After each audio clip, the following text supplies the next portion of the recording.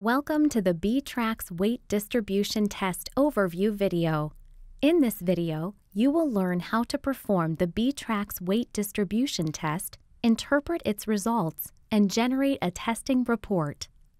This video picks up where the BTrackS testing setup video left off. From the protocol selection screen, press the Weight Distribution button to begin.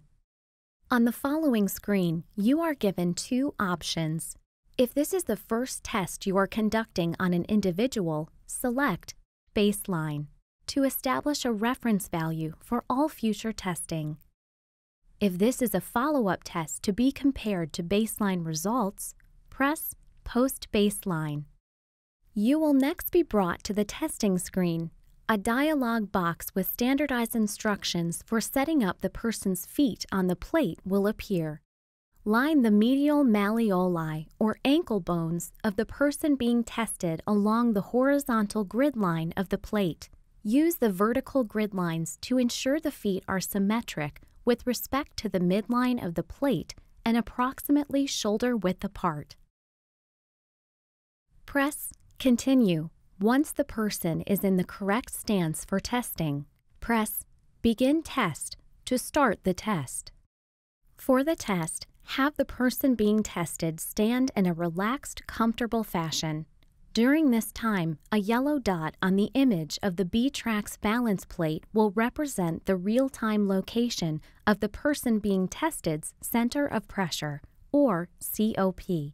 In the case where an individual has perfect posture, weight distribution percentages will be 50-50 in the left, right, and front-back directions. This equates to a COP location of 0, indicated by the intersection of the dashed vertical and horizontal white lines.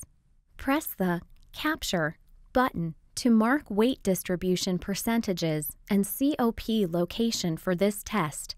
Press End to save the results and add a short testing note if desired. Press Continue to complete the test. Following testing, the test results screen appears. Under the Weight Distribution tab, the most recent baseline and post-baseline captures appear on an image of the BTrackS balance plate with the COP location at the bottom of the plate. To the right, weight distribution information is available for the left, right, and front-back directions.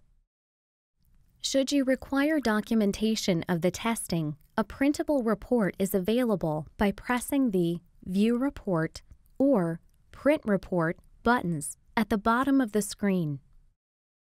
Press the Back to Start button to return to the home screen and begin a new testing session.